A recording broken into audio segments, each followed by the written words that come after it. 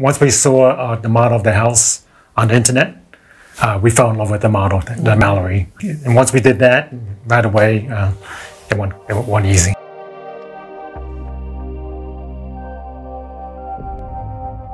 I'm Elizabeth G. I'm George G.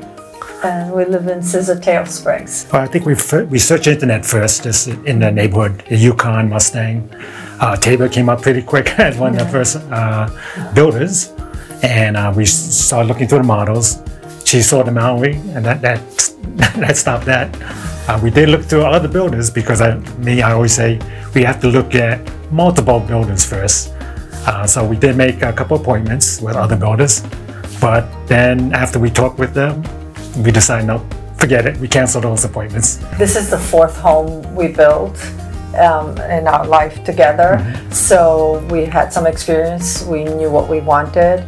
And knowing that everything was transparent and everything was up front, it made it a lot easier. I'm not sure if we would have gone through the process if we didn't know what the final price would be.